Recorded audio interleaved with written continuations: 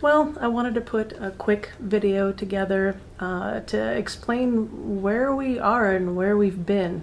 We haven't done a really good job of recording things over the past couple of months, so I'll explain where we're at. We had put our house up for sale back in October of 2020. We were able to get an offer fairly quickly. So we moved in November to a 400-ish square foot, I think it's actually 350 square feet, efficiency apartment. So that actually was a really good transition to get us down. So that's, 1/10 of the space that we were used to having that we needed to put all of our crap in. So I'll do a quick tour of our apartment and show you what we've been living in. Okay, here is the entry door to our apartment. Gotta love those command strips in order to put all of our coats and other crap on. We will go into the kitchen. I'm not honestly sure why they put a dishwasher in here. I would have much rather had some actual storage, but maybe that's a good thing because I need to get everything that I put in here into the truck camper. The weird thing is these cabinets are so tall that I need a step stool in order to reach pretty much any of them, which I thought was quite amusing. So the challenges in a very tiny place is, we really didn't have much place for any of our kitchen utensils or anything like that.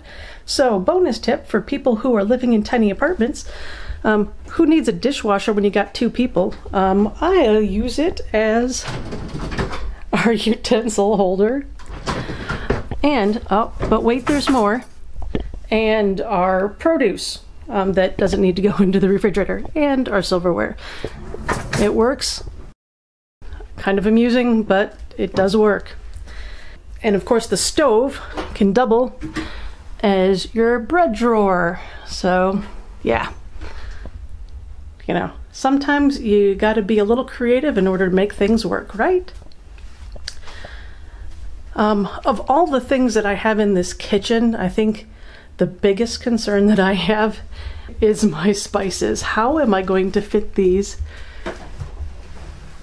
in our camper? Hold on, you gotta see this. Gary says I have a spice problem. I think I don't have a spice problem and that I actually just like food to taste good. But maybe you can tell me differently. And let's go into the spacious living room. Yes, this is all a hot mess in here. I got so many projects going on, it's not funny. For one, we have a shoe problem that you can tell here. We're trying to figure out what shoes we absolutely have to keep, what we can get rid of. We just have a lot of shoes. Yeah, a lot of shoes. And that's toned down actually, so we're making progress.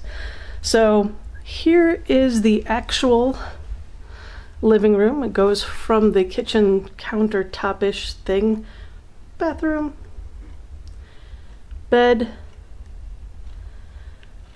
desk with another hot mess going on there.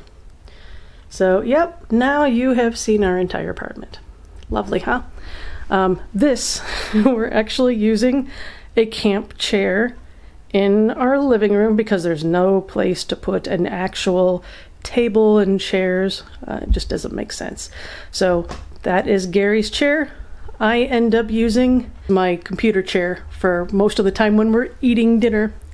And our dining room table, our TV dinner trays, we'll actually stack them 2 or 3 together depending on whether it's just Gary and myself or including Sarah, and we'll have dinner on TV trays, and we'll put it here in the spacious middle area. Bring chairs in. It's kind of amusing. So today's project is going through documentation, scanning everything from our camper manual, because why would I want to carry this ginormous 3-ring binder with me? So we're getting that done. Yeah, so between that and the shoes, I think I got my projects for today.